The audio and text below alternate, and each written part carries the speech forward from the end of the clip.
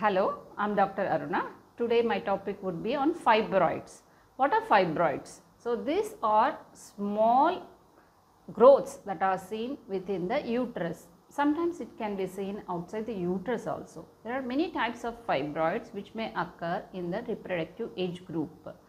Not all the women with the fibroid will manifest with the symptoms, but it might be an incidental finding in the ultrasonography which is done for any other reason.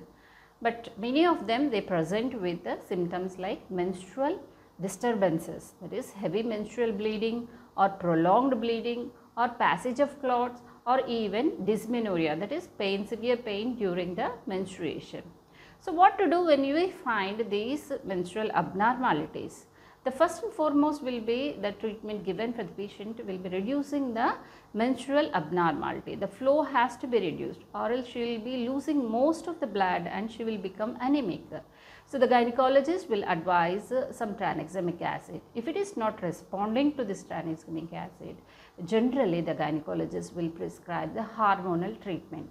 What happens if this fibroids keeps growing? They cause severe symptoms, pressure symptoms, constipation or even the not passing of the urine, and they may land up with the emergency. Sometimes these fibroids will undergo torsion and cause a severe pain. We have to check the growth of the fibroid depending upon the size, either 3 monthly or 6 monthly. And depending upon the age of the patient, if she is in the reproductive age group, we can monitor the growth. There can be many multiple fibroids or there can be single fibroid.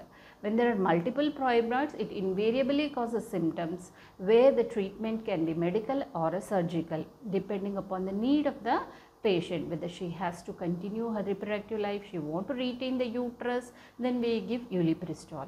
If she doesn't want to continue for the reproductive life and she want the uterus to be removed, the myomectomy can be done or a hysterectomy can be done. In case of menopause, usually it's a fibroid estrogen dependent and it will reduce in size. So we monitored such a patients. So feel free to consult your gynecologist once you have these symptoms or once you find these fibroids in your ultrasonography. As SLG, we have laparoscopic myomectomy, hysterectomy that can be underwent for this patient. Thank you.